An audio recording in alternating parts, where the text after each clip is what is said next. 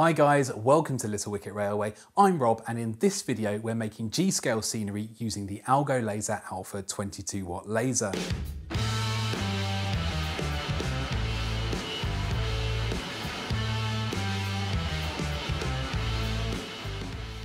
A few weeks ago I shared my first experience of using the AlgoLaser Alpha, and I used it to build a 00 scale cattle dock.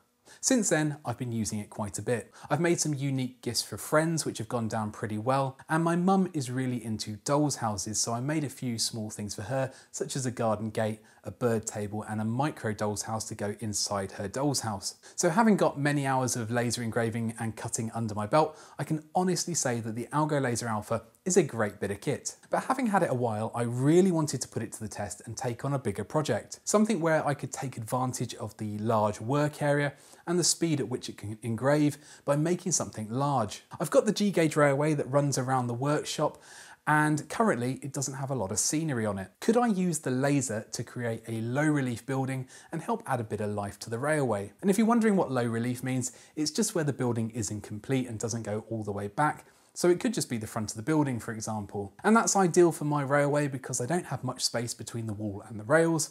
What I really need is something that gives the illusion that the building goes all the way back, but is actually only a couple of centimetres deep. So I thought I'd have a go at creating a factory or a warehouse that's been built next to the line. I want it to have large factory windows, old style brickwork, and to be a couple of stories high. It's going to have double doors in the middle on the second floor and a hoist so that it can load goods into wagons that are passing by. So that's the ambitious plan. Let's get designing it in the Lightburn software. In Lightburn, I started by marking out the size of the panel I wanted to work with, and for this project I think 35 centimetres square is about right for the scale, and it will comfortably fit in the 40 centimetres square work area the Alpha has. Then I used the array function to create some brickwork that will be engraved on the panel. I did experiment with using a brickwork image to engrave with, and did test engravings of them both to compare. Using the image gives a weathered looking brick effect, which is more realistic, but I thought the clean lined version suited the Malvern Seals Railway better. The test pieces also let me check out the power and speed settings. To create the impression of depth, I wanted the low relief building to have a few different layers, so holes for the windows and doors needed to be cut into the main brickwork. Then the arches above the windows would sit on top of the brickwork, and then the windows would be recessed and set back. Separately I needed some windowsills, and those again would stick out from the opening. Similarly with the doors, they would be separate because I wanted to put hinges on them so that they opened inwards slightly. And to give it a bit more depth, I designed some side pieces that only go back a few centimetres and some corner pieces just to give it a nice edge. I designed a very basic hoist bracket which I wanted to attach to the brickwork on hinges so that it could swing out from the doorway over the tracks. And as I was searching for inspiration for the project, I came across this G-scale cargo crate. User CM Reader had shared it and it looked perfect for what I wanted. It only took seconds to import into Lightburn and adjust the cutting settings. So with all the files ready to go, it was time to start lasering. Starting with the crate, which was cut from 2mm ply and only took about 5 minutes. Then it was onto the main piece, which was being made out of 6mm thick MDF. This is a large panel with lots of detail on it, but that wasn't an issue for the AlgoLaser Alpha. At 22 watts, this laser is one of the most powerful in its category, making use of the most advanced second generation COS technology, and the polarized beam combination improves the performance of the beam by 40%.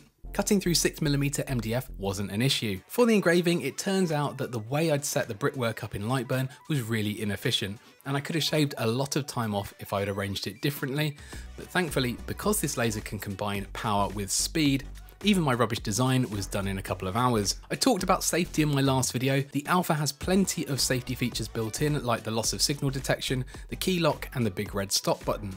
But it's also essential that you always wear eye protection specific to lasers and operate in ventilated areas.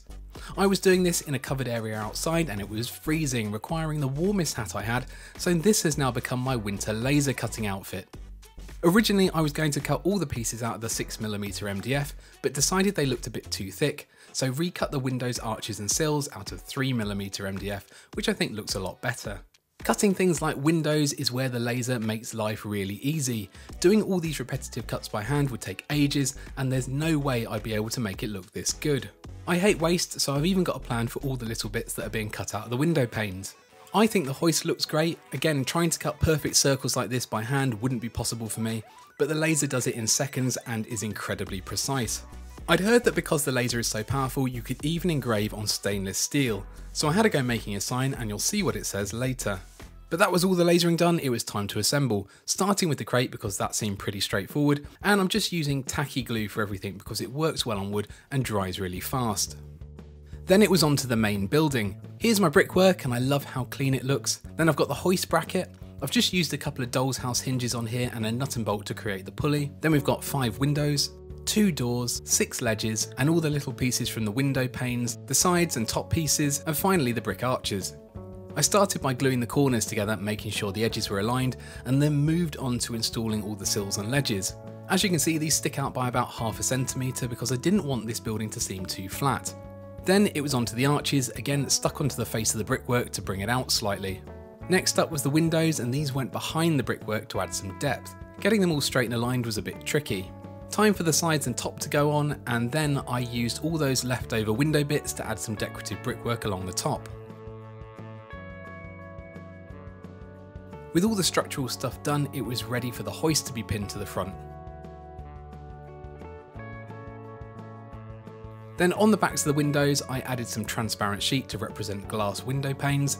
I secured this using Deluxe Materials glue and glaze because it dries crystal clear. I realised that using the pins that came with the hinges wasn't going to work on the doors because they were too thin, so decided to super glue the hinges on here.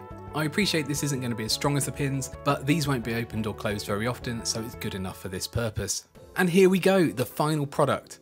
I love how it's turned out. This is the sign that I engraved on the steel. I think I'd go for slightly thicker steel next time because the heat has caused it to warp slightly, but it still looks pretty impressive. I added some chain to the hoist with a hook that connects to a nut that I glued on top of the crate, and in future it'd be really cool to have a motor that could raise and lower the crate. And here it is on the layout.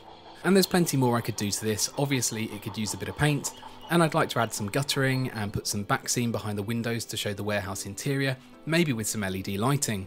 But I think I'm happy with where I've got to for now. If you're interested in finding out more about the AlgoLaser Alpha or buying one, then check out the affiliate links in the description below. Full disclosure, they're letting me keep the machine, but I can honestly say that I do rate this product. At around £600, it's not cheap, but could be economical if you're going to use it a lot or sell what you create. And on that subject, I'll be putting a few things on Etsy if you'd like to check them out, and there'll be a link in the description. If you enjoyed the video, then please press the like button and subscribe to the channel. Special thanks to all the YouTube members and patrons for your support. It's very much appreciated, and your names are on screen now. That's about it for this video. Thanks for watching, and I'll hopefully see you again soon.